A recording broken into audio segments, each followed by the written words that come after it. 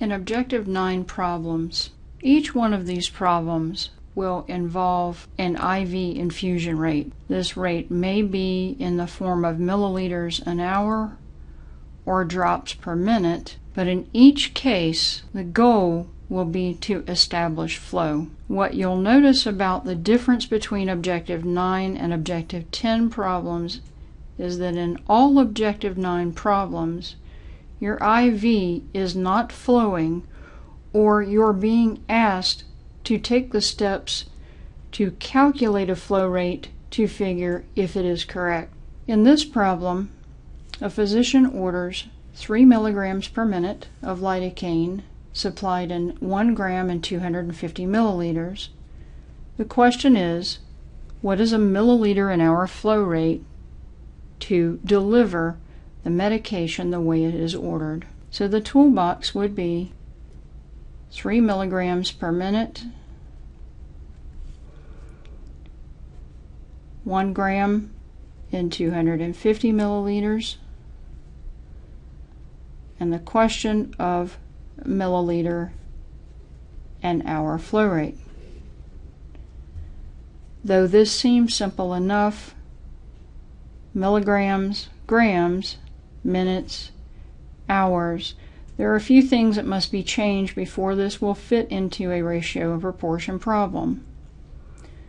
Knowing that I'm delivering my medication by an hour, I'm going to convert this to an hourly rate by 3 milligrams multiplied by 60 minutes.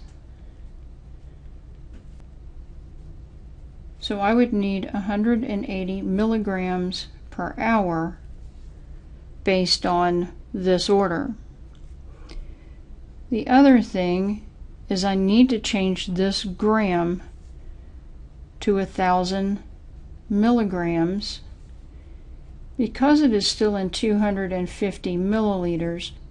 So this is the same as 4 milligrams per 1 milliliter. Now that I know how much is needed per hour and the bag supply that it is coming from, I'm ready to put my problem together.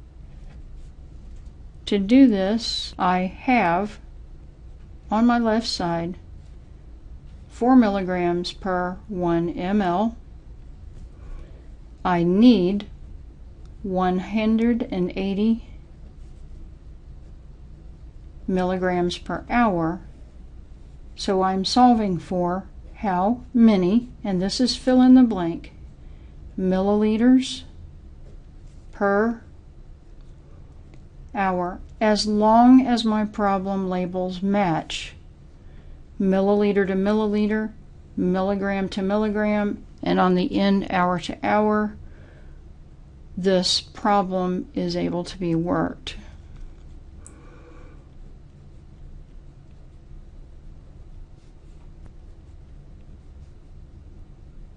X equals 45. I go back up, verify X was milliliters per hour to make sure I get the right label, and then verify by looking at my toolbox question to make sure I'm done. I was looking for milliliters an hour. I have established a milliliter an hour rate.